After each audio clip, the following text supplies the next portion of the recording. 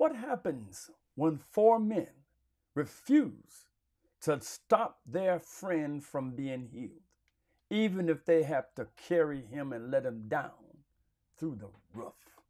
Ladies and gentlemen, we're going to find out what happens. Our title of this lesson is Faith of the Persistent. Let's see what those guys did. There are notes for this lesson. I'll leave a link in the description below and in the comment section. Click the link, get your notes, your Sunday school books, and your Bibles. For the International Standard Sunday School is now in session. Join me. Let's go.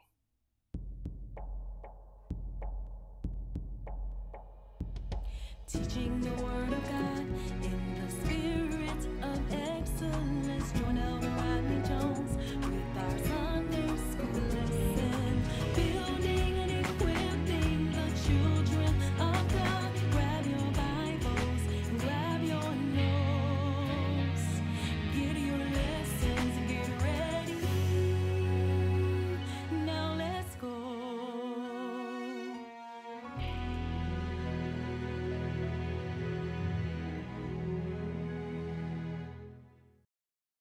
Sunday school is now in session. Yes, it is, grandson. Little Jonathan Jones. Sunday school is now in session. Hello and welcome to another edition of the Sunday school lesson as taught by Pastor Rodney Jones.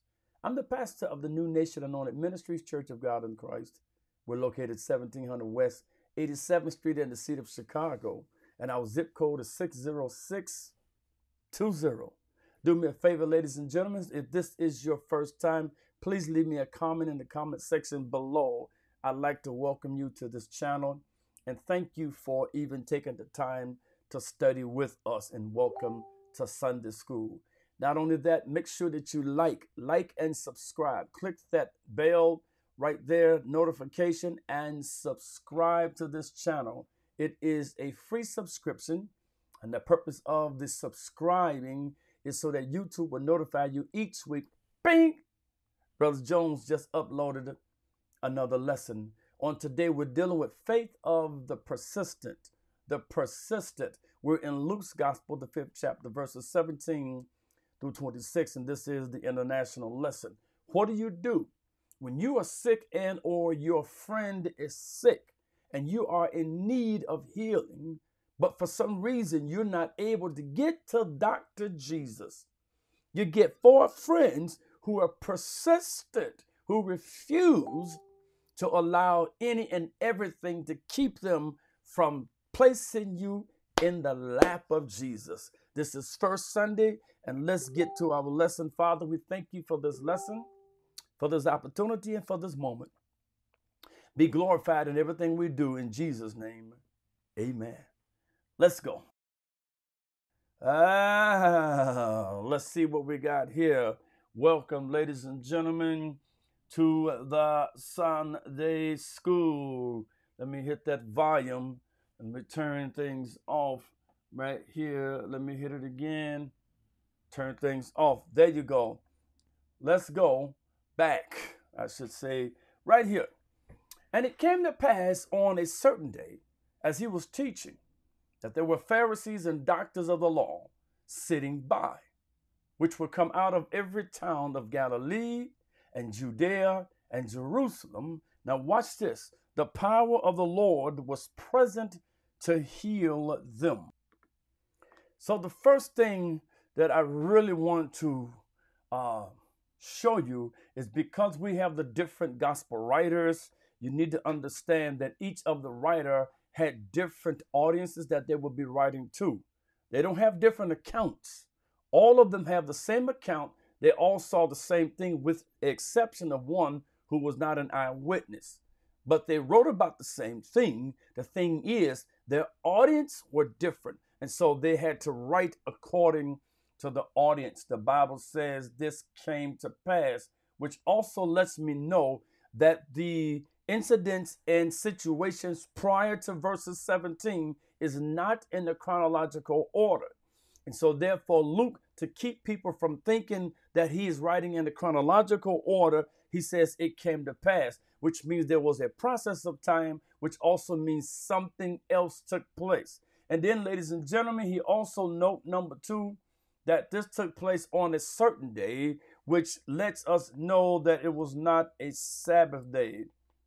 Because had it been a Sabbath day, there would have been much talk about it, as we understand throughout the scripture that the Pharisees and the scribes were always trying to find fault with Jesus because he did things on the Sabbath day.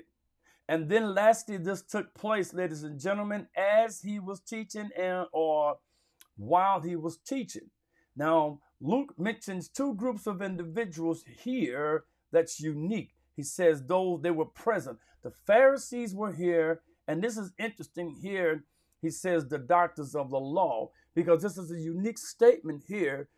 Normally, you would hear him say something about the scribes. Let me ask you a question. Is these the same people, the doctors of the law? Are they the same ones as the scribes? They were there, the Pharisees and the doctors of the law. And what were they doing? What were their actions? They were sitting by, and they came out of every town of, let me see, look at the location that they came from: Galilee, from Judea, and from Jerusalem. So they come from all of that area, from all over. But here's what's got me, ladies and gentlemen. The power of the Lord was not just there. He was not just present, but he was present to heal. Now, my question is, why didn't they get healed? Now, when it says that them, I don't think it was just specifically to these doctors of law and or these Pharisees. So let's get in. So his popularity, Jesus' popularity had already began to spread abroad. He had to get into a ship and set sail because according to Matthew, the 8th chapter, Jesus was on that side. And then he left to go on another side of the sea. He was there for a few minutes, and there he noticed two men. One writer says one, because he was specifically writing and talking about that one, who he had many devils in him. Not only that, but he was living among the tombs and the graves, and he would be cutting himself and crying and screaming, and he was naked, the Bible spoke about. It was that one when he saw Jesus. The Bible said that when he saw Jesus afar off, he ran up unto him. And Jesus healed that man, to get straight to it. He healed them. And the demons or devils that was in him went into the flock at the permission of Jesus of swine. When that happens, the swine, they died, they drowned. And the people of that country asked Jesus, they didn't thank him. They didn't wish him good luck or nothing. They told him, we need you to leave. And the Bible says, according to Mark 2:1, that Jesus got back in the ship and he went back over to Capernaum. Not only that, he goes into the house according to Mark 2:1, and the Bible said that the fame of him went throughout that he was in this house. When they heard that he was there, immediately they began to gather together, Mark 2:2. There were so many people in the house that there was not enough room to receive anybody, not even at the door, Mark 2:2. And so Jesus had entered in the ship. He came back over, and then I need you to understand that his ministry was still fresh, because at this time, he hadn't even gotten Matthew to be one of his disciples. You'll find that in Luke 5:27, right after this lesson.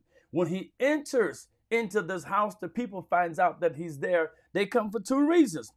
Reason number one, they come to hear his teaching. And reason number two, they come to be healed of him. And the Bible says that while he's there and while he's teaching, there were three groups of individuals, or two groups, should I say. The Pharisees, which were a Jewish sect, and they were the ones who were distinguished for their ceremony observances of the Mosaic law. They were supposed to have been interpreters of the Mosaic law, but they only adhered to the letter and not to the spirit. Then there were the doctors of the law. These were teachers. They were interpreters of the law among the Jews. And the Bible said that Jesus was teaching. which means to hold a discourse with others in order to instruct them, in order to impart instructions. And lastly, the Bible said that the power, the strength, and the ability of the Lord was there to heal. Another word for heal would be cure or to make whole. Now, what's interesting, just a few days ago, according to Isaiah 6:1 or 61, Jesus had read and said that the Spirit of the Lord God is upon me, for he hath anointed me to preach, to heal, to set free, and all of that. He read that in chapter 4, verses 16 through 21. And here is a perfect example after they put Jesus out. Let's look at the next verse and let's see what other goodies we can pull out. And behold, while he was teaching and while these Pharisees and doctors of the law were sitting by, the Bible says, and behold, men brought in a bed, men brought in a bed a man which was taken with a palsy, and they sought means to bring him. Watch what they're trying to do. They sought means to bring him in and to lay him before him. While he was teaching, there were some men. Now, while Jesus is teaching in this packed house, there's an interruption about to take place. There's a man who's paralyzed, and he's paralyzed in such that he's not able to walk. And so 4 men are going to show you shortly decide that they need to bring this man and place him in the very presence of Jesus. They were not coming for their own healing. That's what I love about this. They were not coming for their own healing. They were not coming for any other reason or purpose other than for the healing of their friend. They demonstrate the love that believers should have one to another. Because I'm going to be honest with you. We are so engulfed with our problems, our situations, our downfalls, our oppositions, our opposers, until we walk past people that are in need of our help as well. These, brethren, the Bible doesn't say if they were sick or well. It does mention that they brought this man, carried him in a couch and or a bed and or a pallet or a sheet or whatever it is. They were carrying him in. They brought him to Jesus. The Bible says they brought, which means to bear, to carry. They carried this man. He had been afflicted with palsy. Palsy means a suffering from a relaxing of the nerves. It is a weakness of the limbs or feebleness of the knees. This man could not walk to Jesus, so he had to get 4 men to carry him to Jesus. I spoke about this many years ago, and my question was, are you a stretcher bearer or are you a pallbearer? In other words, are you carrying people to Christ? It's going to take 4 people to strategically carry this man, because we don't know how much pain he could have been. Because if you're walking out of sync, it's a very uncomfortable ride. So we got to all move together. Hup, hup, hup. And so that man could have a smooth action. But if you real tall, you short, and we're walking, it might constitute a problem. So my question is, are you a stretcher bearer? Do you take people to the hospital? Do you take people to the Lord Jesus? Or are you a pallbearer? Do they die on you and in your hand? Ouch! I need somebody to type, I'm a stretcher bearer. So the Bible said that they sought, to seek after, to seek for, to aim at, or even to strive at. They sought means to do 2 things, to bring him in and to lay him before him. To literally sit in the place, the presence, and the lap of Jesus. That was their determination. If you're trying to download notes for this, take your phone, put it on camera, not movie, camera, point it at that QR code right there. Ladies and gentlemen, you'll see a yellow thing to show up. touch that, it'll take you right to the notes, and then just type in the name of the lesson. So they have to figure out, what verse am I in? Yeah, let me go to verses number 18. Okay, verses number 19. So they want to lay him in the very presence. I can almost say in the lap. So they sought means to bring him in and to lay him before him. And when they could not find what way, y'all see that? So they sought means. They were looking for a way to bring him to Jesus, to lay him and bring him in his place, his presence. They could not find by what way they might bring him in. Remember, two things. Shall I go back? Yeah, two things. They wanted to, let me show it right here. They wanted to bring him in, and they wanted to lay him before Jesus. Bring him in, lay him before Jesus. When they could not find what way they might bring him in. Because of the press, because of the multitude, this is what they did. They went up, ladies and gentlemen, upon the housetop and let him down. Remember, their purpose was to lay him before Jesus, and nothing was going to defeat their purpose. They went on the housetop and let him down through the tiling with his couch into the very presence of Jesus. Oh my, nothing was going to stop them. They have to figure out a plan. How are we going to get this man into the presence of Jesus when the Bible said that there was no room, according to Mark 2:2, not even to receive them at the door? There wasn't even standing room only, or there was standing room only. It was packed, wall to wall and treetop tall. Breaker 19 is what we used to say in the CB. My handle was Double Clutch Jones. Come on, somebody. I used to drive the tractor trailer. And they went up on the rooftop, and the Bible said that they broke up tiles and they uncovered the tiling of the roof to let him down, because there was no place for him to get into. The people came from all over to hear his teaching and to be healed. Luke 5:15. So these men gonna make sure that their friend would be healed. They could not find, and when they could not find by what way they might bring him in, when they could not find, which really means to devise as feasible. They were trying to see what was feasible to get this man into Jesus. We don't know if there were windows, probably so, but if there was no room at the door, ladies and gentlemen, there's no room in the window. But there's always room up. Oh, I love it.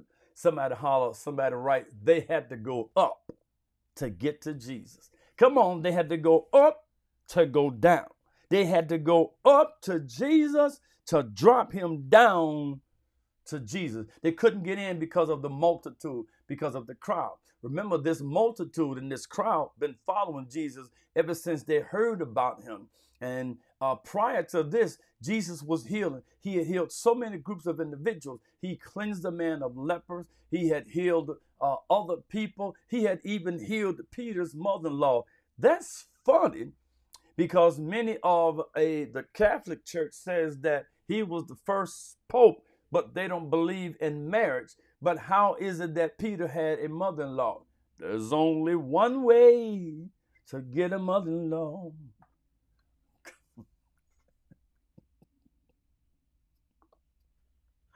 Lord help me, leave me alone, y'all.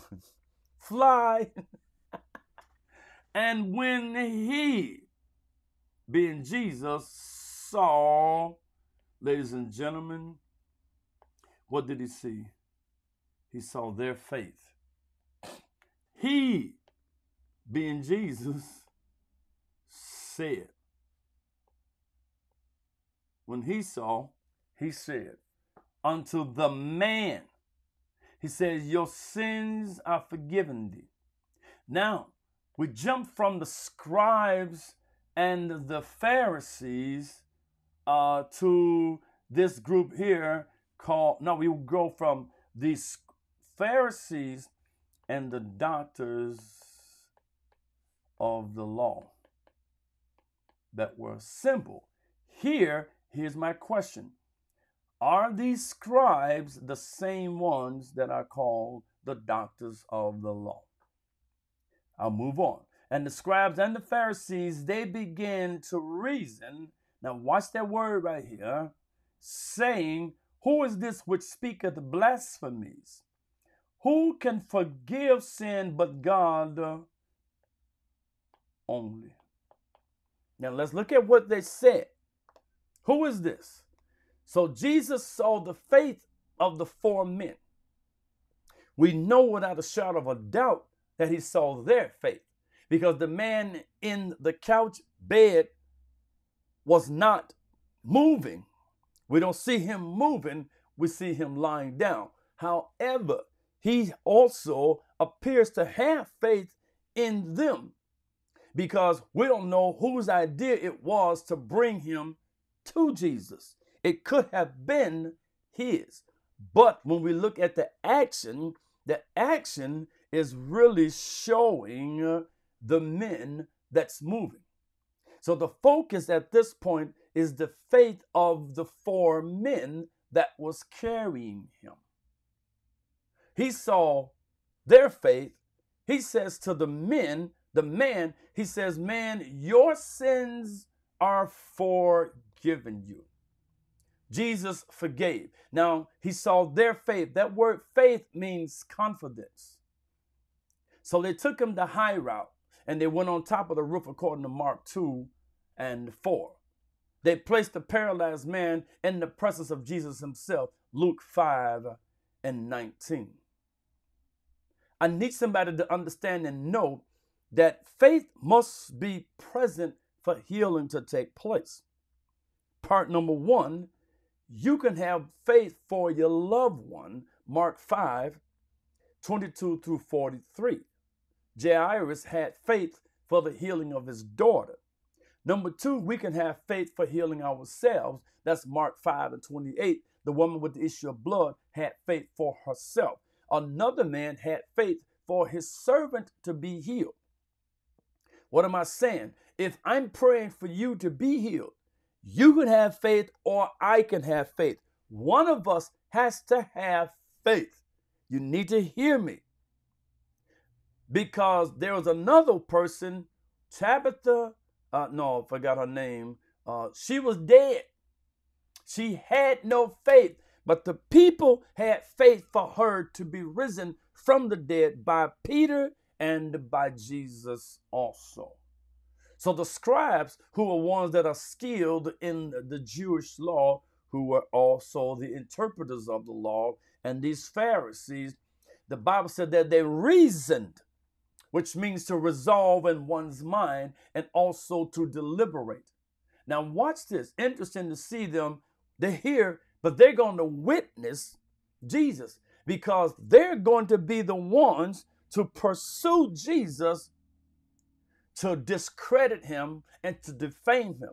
They can't deny the miracle that has taken place in this person's life. They're there sitting by. Oh, you got here at the right time, because Jesus is getting ready to show you, as I take that password off, what he is capable of doing. Now watch this. They didn't open up their mouth to say anything. The Bible said in Mark 2 and 8 that Jesus perceived that they had reasoned in their hearts. Their mouth never said nothing. Did you see what he said? He said the scribes and Pharisees began to reason. They began to reason, saying, who is this which speaketh blasphemy? Who can forgive sins but God? Blasphemy is to speak reproachfully, because when Jesus said that he forgive, then that made him equivalent to God, according to the Jews, and they thought that Jesus had committed blasphemy against God. not recognizing that Jesus is Emmanuel, which means God in the flesh. Who can forgive sins but God only? Let's talk. Let's talk. Let's see. Verse 22 and 23, he says, but when Jesus, watch this, perceived, what did he perceive? Their thoughts, because they said nothing. I love it, ladies and gentlemen. They didn't open up their mouth, but Jesus knew what was in their heart. He answering said unto these two groups, what reason you wear in your heart? Well, it is easier to say, thy sins be forgiven thee, or to say, rise and walk. The question Jesus asked them is, why are you reasoning in your heart? They didn't know. The Bible says in Matthew 9 and 14, Jesus, knowing their thoughts, he spoke out loud. Jesus said, wherefore do you think evil in your hearts? Matthew 9 and 4, because they were thinking that Jesus was blaspheming. That's an evil thought. He understood their hearts. The Bible said he perceived, which means to come or become thoroughly acquainted with, to know thoroughly or to know accurately. Jesus knew accurately and he knew thoroughly what they were thinking. He knew their thoughts, the thinking of a man deliberating within himself. He knew their inward reasoning. Come on now. God said, I try the heart. That's Jeremiah 17 and 10. And then he answering, which means to give an answer to a question proposed. Ladies and gentlemen, Jesus gave an answer to a question that was not openly put on the floor, because this answer popped up in their mind, but Jesus popped it out of his mouth to answer their evil thoughts. He knows what you're thinking. Come on, somebody write that. Jesus knows what you are thinking. He knows what you are thinking. Let's continue to move. Let's see what we got in the verses number 24. He says, but that you may know, that you may have a knowledge of an experience, that you may have a thorough knowledge that. Now, the word that is uniquely placed here twice here. That and that. The Son of Man, interesting. He calls himself the Son of Man. That the Son of Man hath, that word power here really means rights. He's got the authority upon earth to forgive. That word forgive means to release and to dismiss, to divorce sin. Now Jesus speaks unto the man that was sick of the palsy. And look at what he said. I say unto you, arise, take up your couch and go into your house. That is a command. He ain't asking him. He commanded. Now that man's body is subject to the Son of Man, the Son of God on earth. That man's body has to move. That man's sickness has to be healed. Because when Christ speaks, everything moves. He created everything. The earth is his, the land, the people thereof. He founded this world. God spoke it and Jesus performed it. Come on, somebody. When Christ speaks something in our life, he walked to a dead man's grave who had been dead and stinking about 4 days. He called them by his name and said, Lazarus, come forth. And the Bible said he came out of there. Then Jesus said, loose the man and let him go. So prior to the healing of this man, Jesus had healed at least 4 groups. There it is. At least 4 groups of people. He healed and he willed the cleansing of the man with leprosy. That will be Luke 5 and 3. He healed the servant of the centurion by speaking it. Didn't even have to touch him. Luke 5 and 13. He healed Peter's mother-in-law. Luke 5 and 15. Then they brought unto him many that were possessed with devils in verses 16. And he healed all that was sick. And he healed the spirits and cast them out with his word. That's Luke 5 and 16. He did this to fulfill scripture that it said himself took our infirmities and he bare our sicknesses. That's Luke 5:17. I keep trying to tell the people of God that sickness is not of God. Sickness is not God's will. Sickness is the will of God to be healed.